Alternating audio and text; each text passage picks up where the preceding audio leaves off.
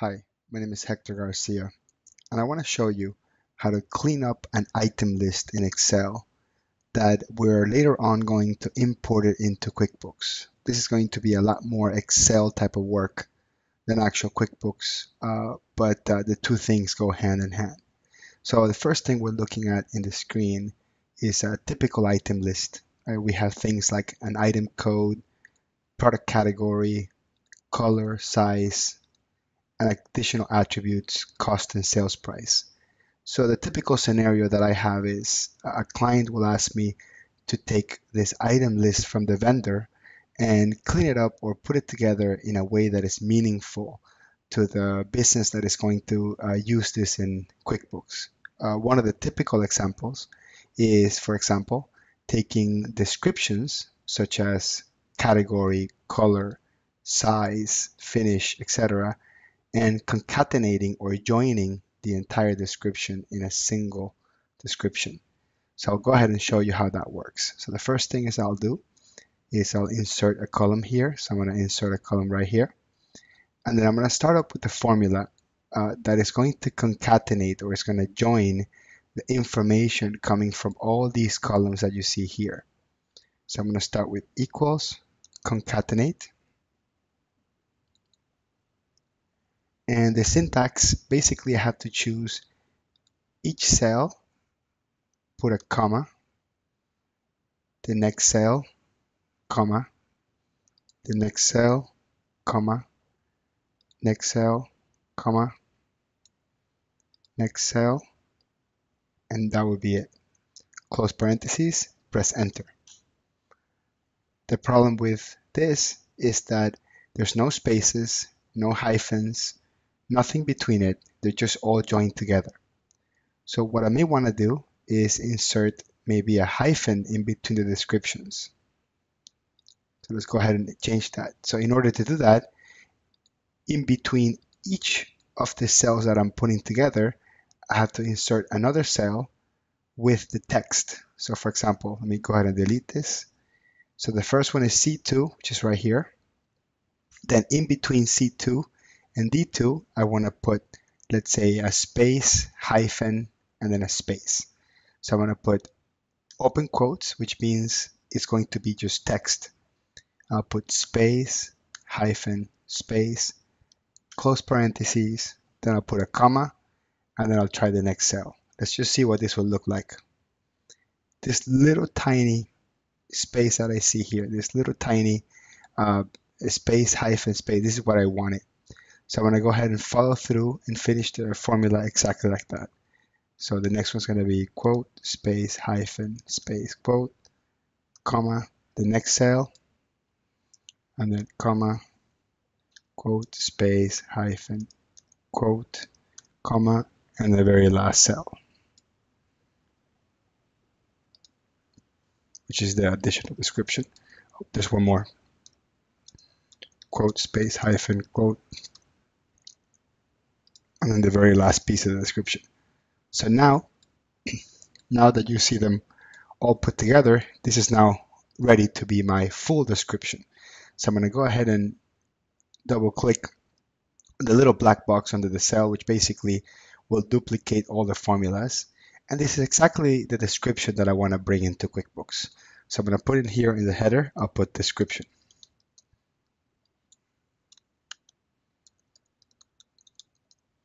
Okay. Let's do another example. Let's say, for example, that for the item code, I want to add the letters CAN in front of every one of these numbers. So I'm going to go ahead and click on this column here.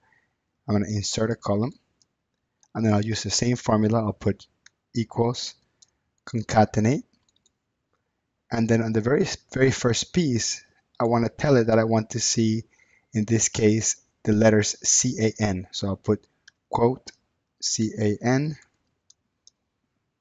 close quotes, and then comma, and then the target cell, I'll close parentheses. And now this is going to be, let's say, my item name.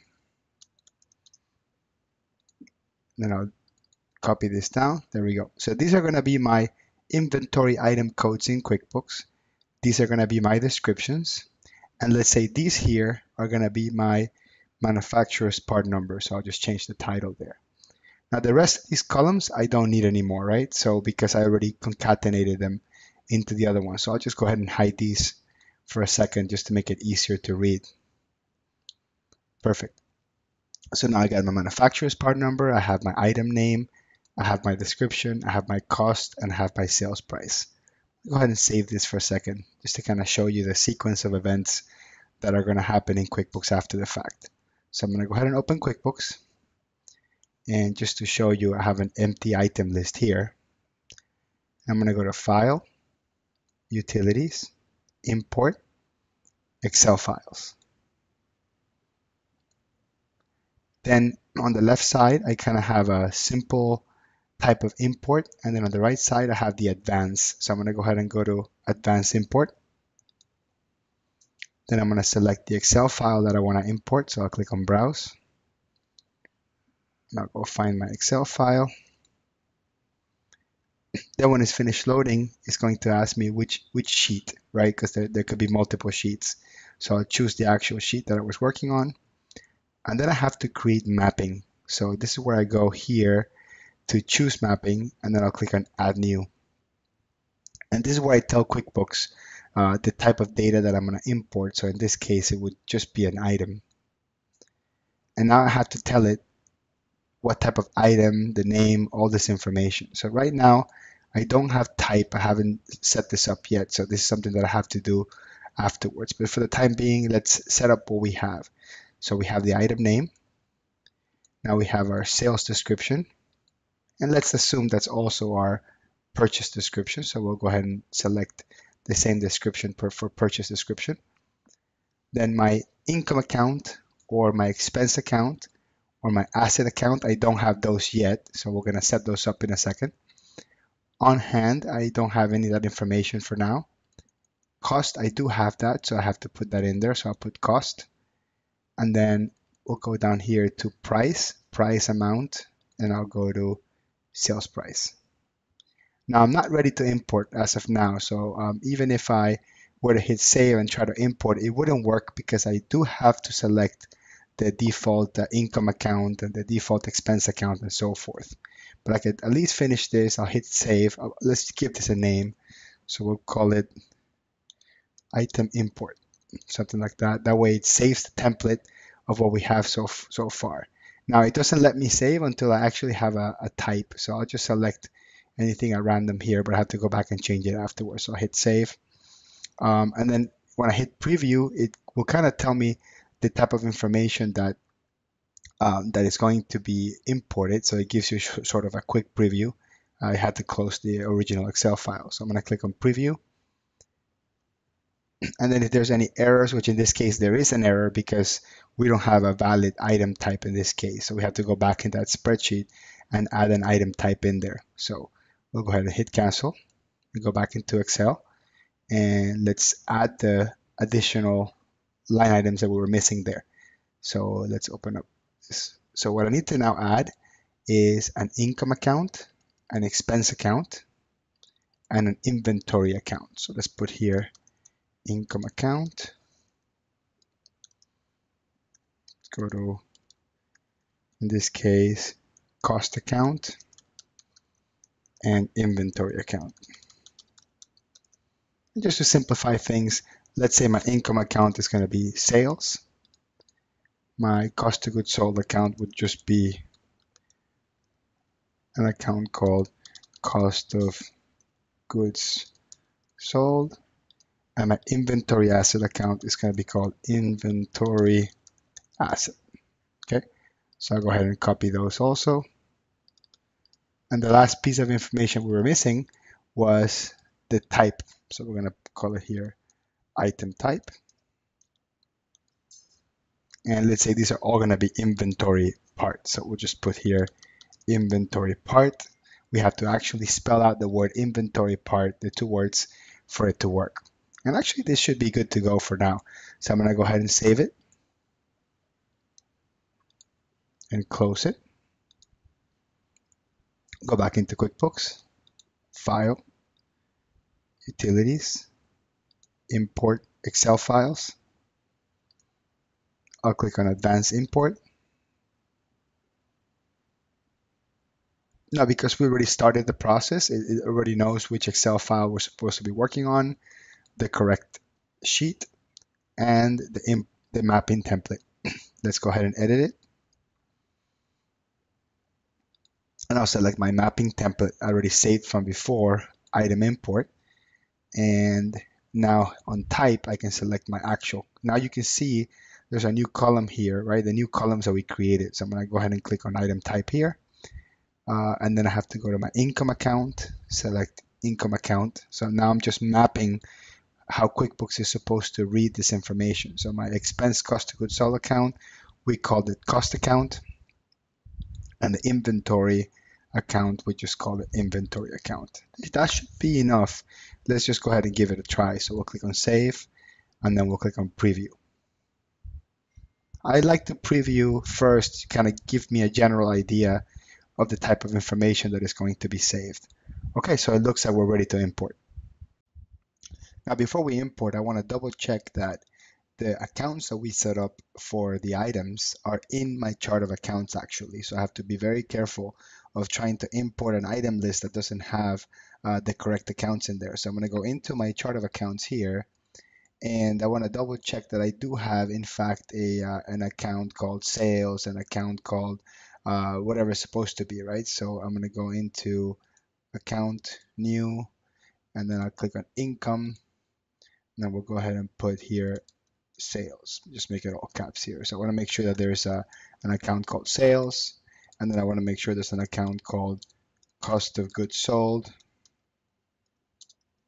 Okay, and they're categorized correctly in this case. And I also want to make sure there's one called inventory asset. The problem is if I don't do this beforehand, when I try to do an import, I'm going to get an error that the accounts that are associated with these items don't exist. So I want to make sure that all these accounts, and just for some reference, let me open up the Excel file here again so we know exactly what we're talking about here. We're talking about each account that we assign to each item. So we told it that our sales account is called sales, and a cost of goods sold account is called cost of goods sold, and inventory is called inventory asset. That was a very important piece. I had to double check that was there.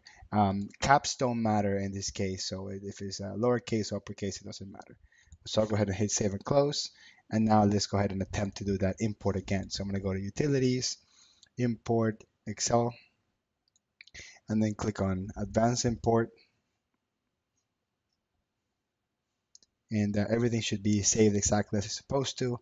I'll hit preview to kind of check it before we go. And then it looks like everything's okay. The preview rendered, it looks like a pretty good preview. So I'm going to go ahead and click on import. So it'll give me a warning about you make sure that you do a backup before you import. So make sure we're aware of that. And I'm going to go ahead and hit yes. And usually it will take a minute or less. Like in this case, it did it in seconds. So I'm going to go into my item list here just to kind of check how it did it. And there's my entire item list. If I double click on any of these, we'll see exactly how the information came in.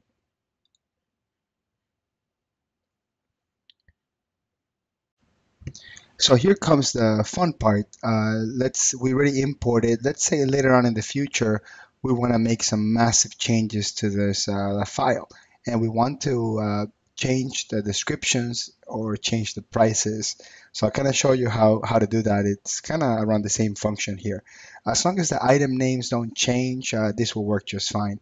So let me open the original spreadsheet here, and the original spreadsheet contains these special descriptions that we did. So let's say that what we really want is to change the sales price. Let's say that for whatever reason, what I want to do is I want to do a formula where the cost has to be multiplied times 1.4, whatever it is, and that gives me my new sales price. So I'm going to go ahead and put in the sales price, put equals the cost times 1.4, right? Whatever it happens to be, and then I'll go ahead and duplicate this information. So now I massively change my sale price to be 40% markup over my cost. So I did two major changes here. I changed the description to add this line breaks, and then I changed my sales price. So I'm gonna go ahead and save that spreadsheet. And it's important that you keep this spreadsheet kind of forever, because in the future you may want to make massive changes to your item list, and you may want to have that spreadsheet handy. So I'm going to go ahead and follow the same technique. I'll go to File, Utilities, Import Excel Files, and then I'll click on Advanced Import, and then we'll load up that Excel file again, right? That doesn't change, the same exact Excel file. And the mapping stays the same, right? So because it's going to work off the same mapping, so I don't have to touch the mapping. I don't have to touch this. Once I imported the file once, and the Excel file maintains its original integrity with all the columns, after I do the update, all I have to do is just pretty much load it in here. So I'm going to click on Preview, just to kind of make sure that let me just select the sheet here. So I'm going to click on Preview just to kind of get an idea of how the information is coming in. And then I can actually see it exactly, very clear, how with the new prices and the new costs and all that stuff. And I'm going to go ahead and hit OK, and then click on Import. Now, this is the key element. This is the most important thing. It's actually telling you that I already have other item names with that information in the system. So if I pick this first option that says keep existing data, it would actually not import anything. In here it says, the second option says replace existing data, ignoring the blank fields.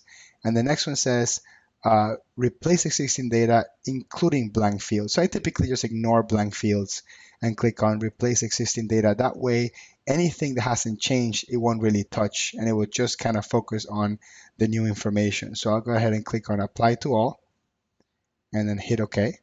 And then when I double click on the actual item, I actually get to see my new updated price. Now the update works for cost, for account, for description, for manufacturer's part number. The update works for everything in this field except for the item name. The item name cannot be changed this way, and the quantity on hand can also cannot be changed this way.